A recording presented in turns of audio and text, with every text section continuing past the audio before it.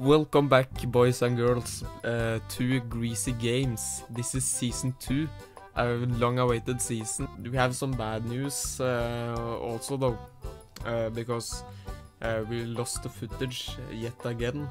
I think it was a Russian hacker or something who stole the files.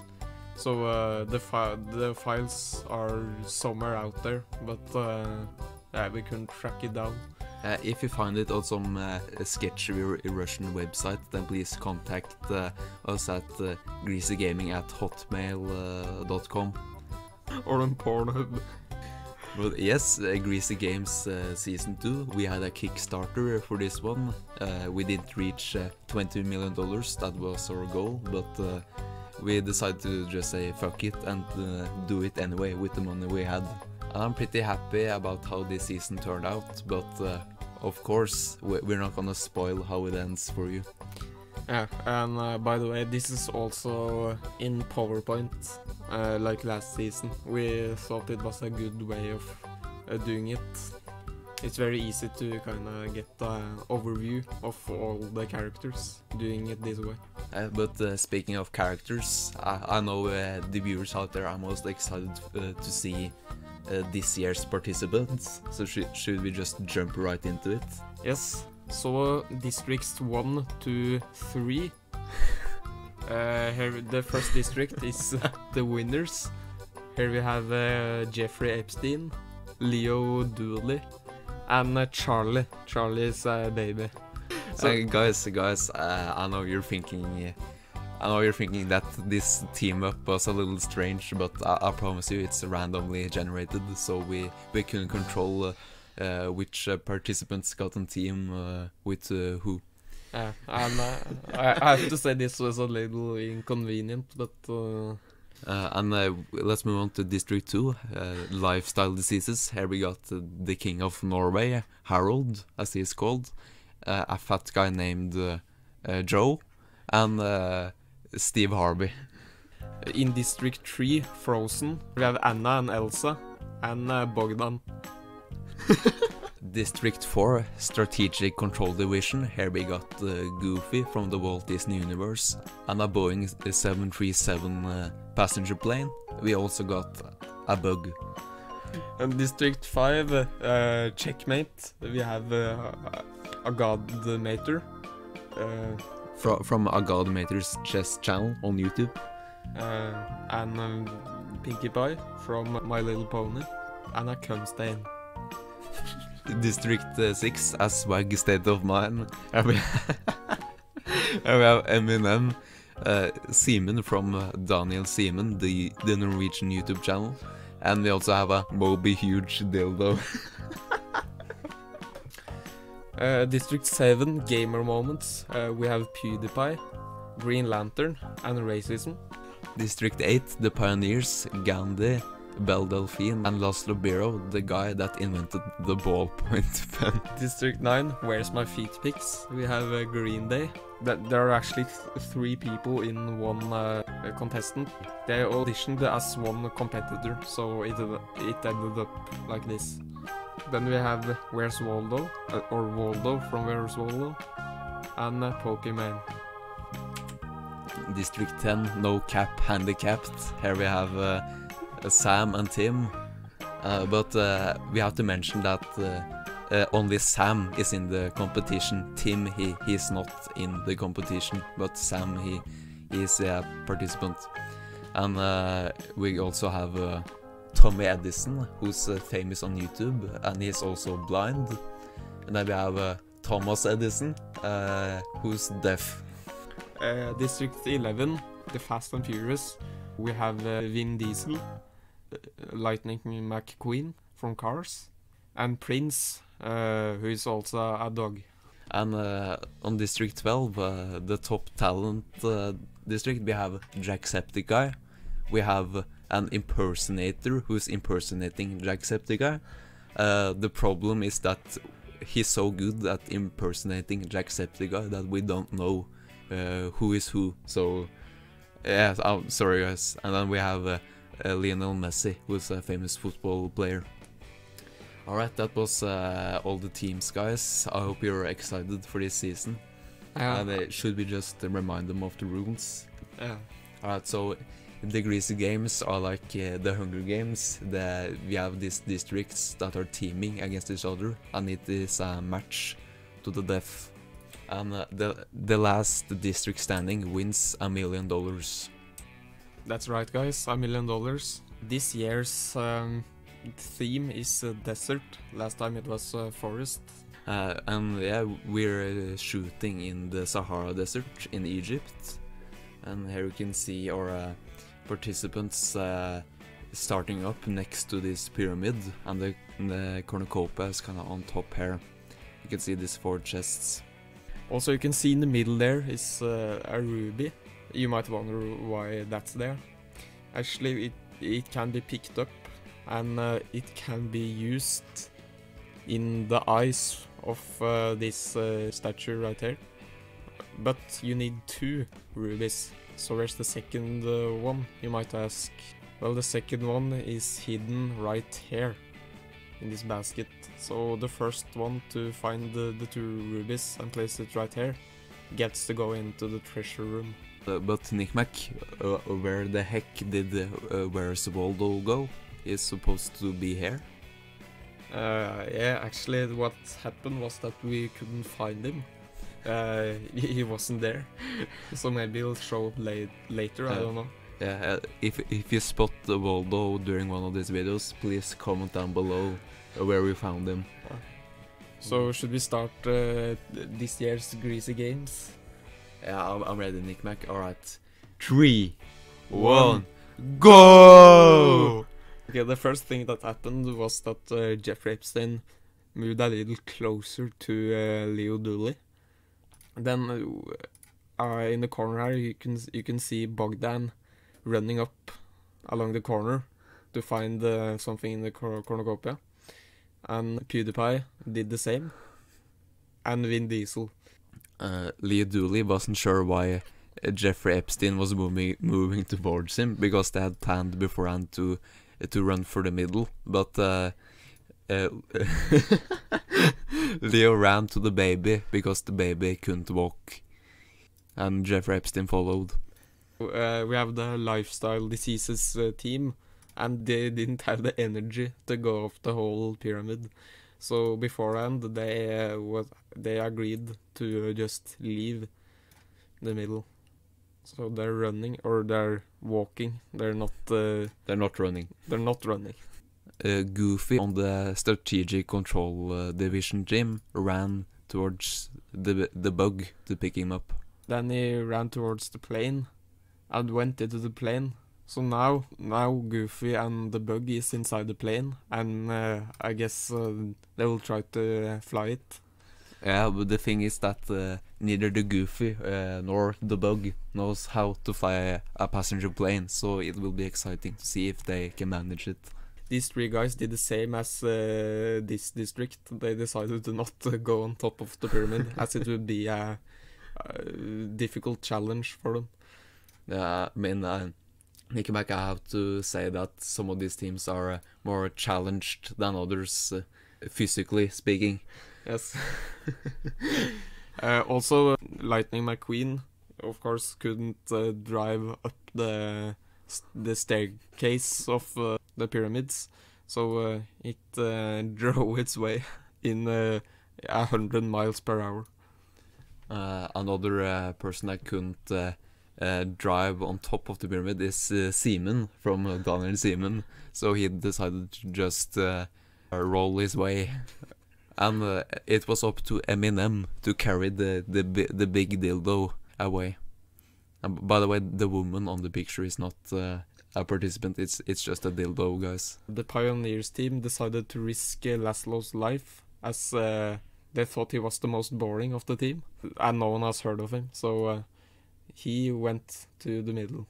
The Where's My Feet Pics team was missing a participant, Where's Waldo, but that didn't matter because Green Day is 3 people, so they decided to go into the middle because they were a big crowd together. Agadmeter just decided to be a little strategic, so he picked up the cum stain and climbed on top of Pinkie Pie, and now they're riding their way. And guys, try to imagine that this is actually happening in the moment, because this actually happened in real time. The top talents team had spoken beforehand, and they all agreed that Lionel Messi was the fastest one on the team. So they made the Lionel Messi run with his fast legs towards the middle there. By the way, the dog of course don't know the rules of this game, because how are we supposed to explain the rules to a dog? So they just kind of wandered randomly. The dog saw two similar looking guys. As Jacksepticeye is good with dogs, the dog immediately liked him. Or I don't know if it's Jacksepticeye or the imitator, but it's this guy at least the dog bonded to. But then suddenly racism was cancelled on Twitter, and he died. That's the first death of season 2 of Greasy Games. Racism. Last place. Rest in peace, racism. We will forever remember you. So it takes the first tombstone right there, and there are 35 competitors left. Gandhi and Belle Delphine decided to hit the road. Laszlo went to this chest right here, and he was looting the chest, but what he didn't notice was that Green Day was sneaking up behind him. Billy Joe Armstrong hit Laszlo in his head, and Laszlo fell over, and since he's pretty old, he died from the impact. The second guy to die was Laszlo. Who could have guessed? PewDiePie. He saw that this side of the pyramid was empty, so he went over here and started to loot this chest right there. And what did he found? He found an iron sword. So that's, I would say, a pretty good weapon. What do you think? Yes. So, Lionel Messi tried to kind of hide behind the staircase while Vin Diesel was looting. In the chest, Vin Diesel found the nunchucks, a pair of nunchucks, and he saw that Lionel Messi's fucking hair peeked up, and he decided to go for him. So he went down here and threw the fucking nunchuck at Lionel Messi's scrotum. The nunchuck hit Lionel Messi right in his juice box, and he fell down the pyramid and rolled down. And he stopped right in front of Jeffrey Epstein's feet. Jeffrey was almost where Leo Dooley and the baby was, but Leo Dooley had picked up the baby and was now running from Jeffrey Epstein because he was scared. Lionel Messi died. When Epstein saw Lionel Messi's body, he also saw the nunchuck that was planted in his ballsack. So he picked that up. There was a lot of semen on the nunchuck. Rip Lionel Messi. Bogdan suddenly had a heart attack, and he fell over and rolled down the pyramid and died. Rip my man Bogdan. I was rooting for you. PewDiePie saw that Bogdan died, and he saw an opportunity to get another free chest, so he went over. He looted the chest and got some food and water, which is very important in this season of Greasy Games, because there's not a lot of food around. Especially water, because it's very hot, so people get thirsty very quickly. Vin Diesel went to the middle and picked up the ruby, and then ran down. Green Day saw in their chest 3 helmets, iron helmets by the way, and Pokemon went to this chest that Vin Diesel looted just to double check, and she actually found a bow, an arrow, and a vodka. So Pokemon saw many people down here. They were standing very closely to each other, so she thought her chances of hitting someone would be very high. And there was a lot of fat, so the chances were even bigger. Yes. So she shot an arrow, and not very surprisingly, she hit Joe right in his big stomach, and he died. Vin Diesel was a little shocked since the dog is actually on Vin Diesel's team. While all this was happening, Goofy had found a manual to how to drive a plane. Now that PewDiePie had looted, he decided to not risk his life even more. And Green Lantern was waiting on him, so he was running down the pyramid. Green Day and Pokemon did the same. So now people are starting to spread a little around the map. Here we can see No Cap Handicap. They have wandered around and they're just lost in the desert. Sam right here, he was having a hard time staying alive because he was thirsty. And he had worse health than Tim. Tim was the healthy of the two. Sam had some health conditions and being around in the sun for this long wasn't healthy, and Sam passed away. Sam also had diabetes. Tim is still alive, he's just dragging around his dead Siamese brother, but what's unfortunate is that Tim is not a participant in the Greasy games. So we actually have to place this picture in the graveyard because he's out of the combination. So just remember guys, Tim is the one that is still alive and Sam is just hanging there like a tumor. Tommy Edison heard in the distance that Lightning McQueen was just driving around in the desert, and he yelled, "Get down!" And Tim got down because he's already down. Thomas Edison didn't go down because he is deaf and couldn't hear Tommy's commands. Tommy didn't see this, of course, because he's blind. So while Tim and Tommy was laying down, Thomas Edison was still just walking around. Luckily, Lightning McQueen was too busy driving around looking cool to see Thomas Edison.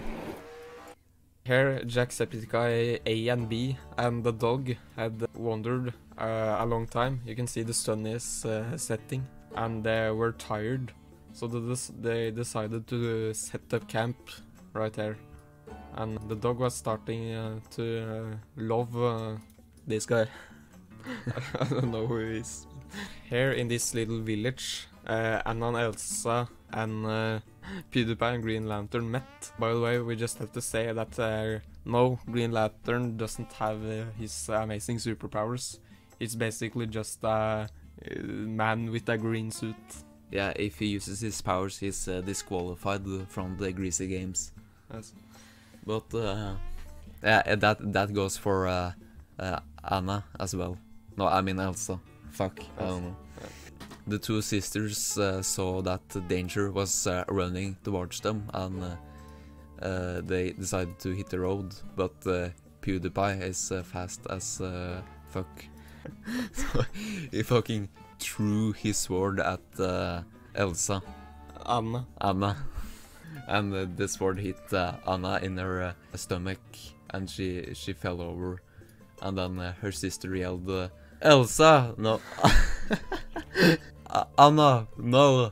And then Anna said, "Elsa, you have to leave me. I'm dying." And then Elsa said, "You're my sister. I can't leave you here." But it was true. She was dying, and then PewDiePie and Green Lantern ran over, and Green Lantern jumped on Elsa and killed her.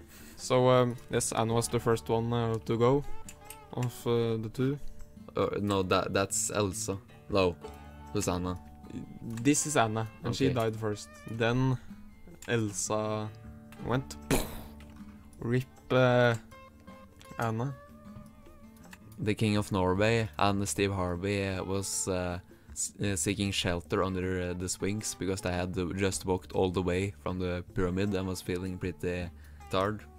But then the King of Norway saw something behind the feet of the swings, and he found an entrance, and he said, "Hva faen?" And then Steve Harvey said, "Check it out, man." And then they went inside under the swings.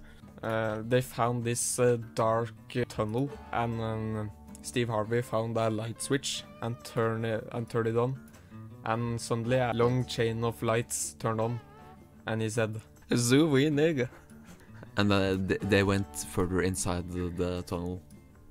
After they have been walking for about 5 minutes, they found a staircase that went into a little chamber right there. They went down, and the King of Norway found a knife here and some food and water.